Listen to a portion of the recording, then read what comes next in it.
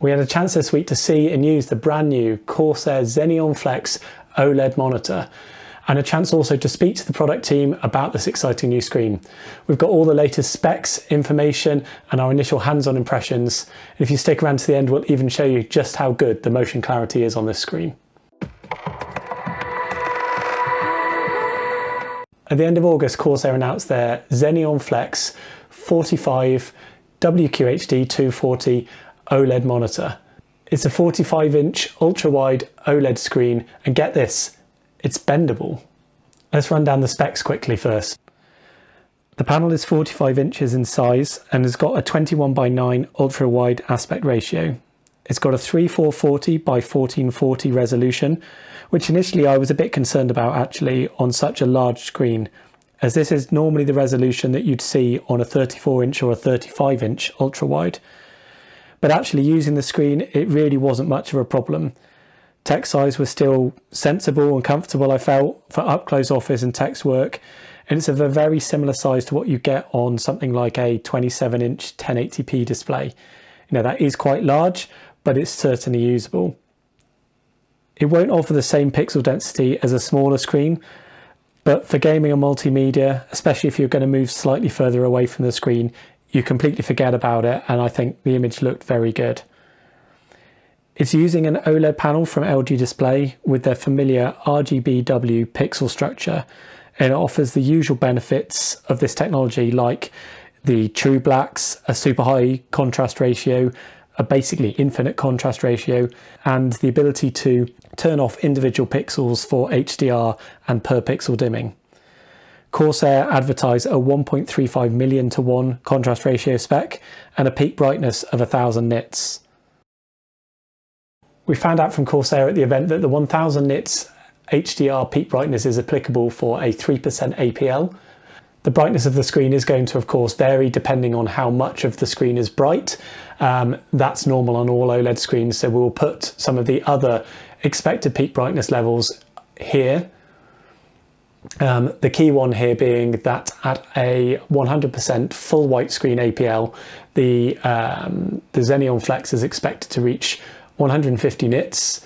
Now this is still being finalised, but this is the current spec that Corsair are talking about, which would mean that for general usage, office applications and everything like that, you should be able to use the screen comfortably at 120 nits or 150 nits without the OLED ABL ever needing to be used at all. So that means consistent brightness levels, no need for dimming as the APL changes, which is great news.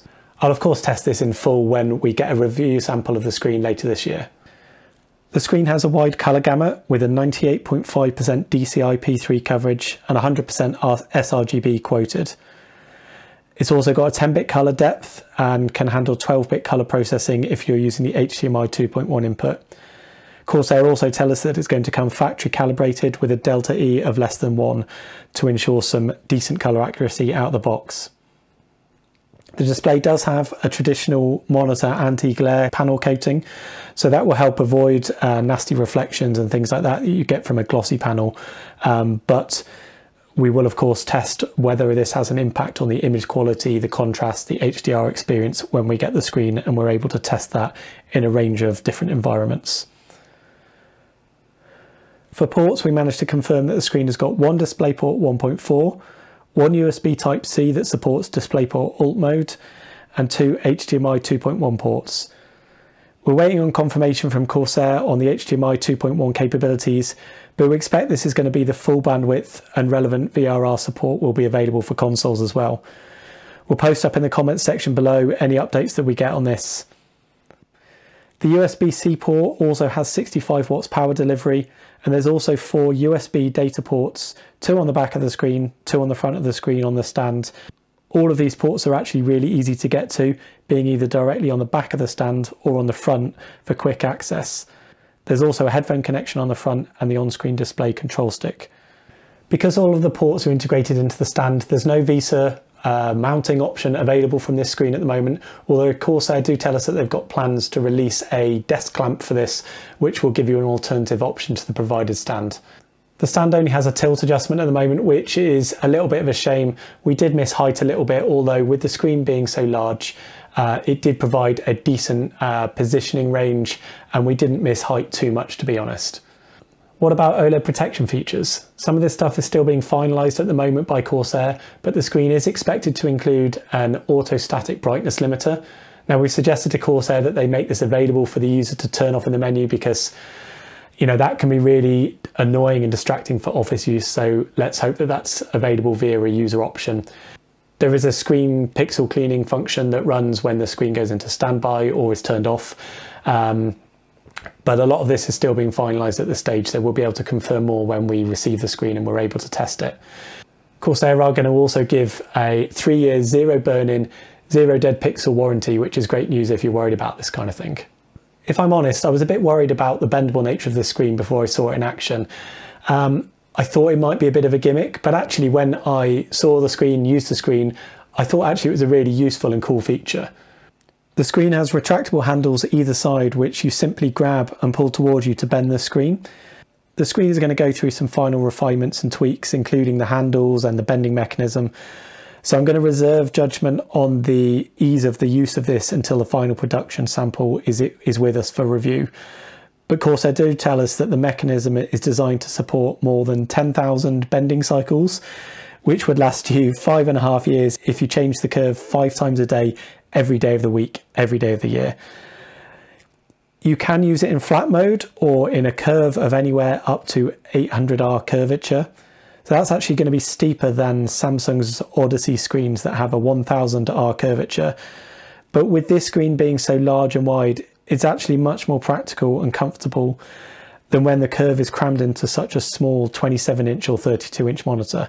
It really doesn't feel too curved. It actually feels a nice, comfortable curve on a 45-inch ultra-wide screen. The idea is if you're going to use the screen for like office work, general use, applications with a lot of straight lines like Excel and Word, you can use the screen in flat mode, you know, just push the handles back, turn it into a flat mode screen. And then if you want to have a curve for your gaming, whether it's racing sims, first person shooters, you just bend the screen towards you to your liking anywhere up to the 800R curvature. And that will help increase your immersion and your enjoyment of your game. I had a chance to use the screen in both modes, and it really gave you, I felt, a lot of flexibility to achieve an excellent immersive gaming experience. Speaking of gaming, this is the first 240Hz OLED monitor that we've had the privilege to test and see, and the first that's been released to market so far. The motion clarity was truly excellent, as you can see from the Pursuit camera photos that we took of the screen. We've compared it here against the LG C2 at 120Hz, and also against the Asus PG42UQ that runs at 138Hz. That's actually the limit of an OLED refresh rate in the monitor market at the moment, and you can see just how good the motion clarity looked here. The 240Hz gives you a much sharper and clearer image, and combined with the near instant pixel response times of the OLED panel, this even surpasses the motion clarity of current 360Hz LCD panels like the Asus PG259QN. And with the resolution being a little bit more modest than a 4K screen, you might actually even be able to power something like this at 240Hz, which makes it a very attractive option, we think. The screen also supports adapter sync for variable refresh rates from both NVIDIA and AMD systems. Corsair expected to carry both the NVIDIA G-Sync compatible and the AMD FreeSync Premium certification by the time it's launched. They're also promising a super low input lag, but we've not had a chance to test that or measure that as yet. The colours, the contrast ratio, the near instant response times and the high refresh rate make for a really, really nice gaming experience here. We don't know yet whether the screen's going to include a black frame insertion mode. We've asked Corsair this, we've suggested that they include it. We'll update you in the comments section below whenever we get any more information on that, so keep an eye below. The Xeneon Flex monitor is expected to be released later this year. All that Corsair would say about the price at the moment is that it will be attractive. We've yet to see what that means, but look out for updates on our main website about that. We're hoping to get a review sample in before the screen's released to market, so we will be able to do a full range of testing. All our usual testing and measurements will be included then. If you like this video, please remember to give us a like below, give us a thumbs up, and don't forget to subscribe for future updates, future videos, and keep an eye on our website for the review when it is available. We'll see you next time.